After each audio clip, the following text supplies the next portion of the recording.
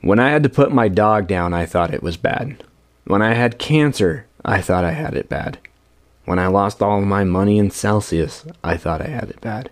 And I'm seeing that these people are talking about suicide because they're losing their money in crypto and Celsius going bankrupt and all these other accounts. And they're putting their whole existence on life at a dollar value. I just want to say to those people, like, if you get to that point, I recommend to go to a cancer treatment facility. Walk in there and look at all the people that are in their chairs getting pumped full of chemo. They're on their last leg. Some of these people have probably put more money into just staying alive than what you have lost in your investments.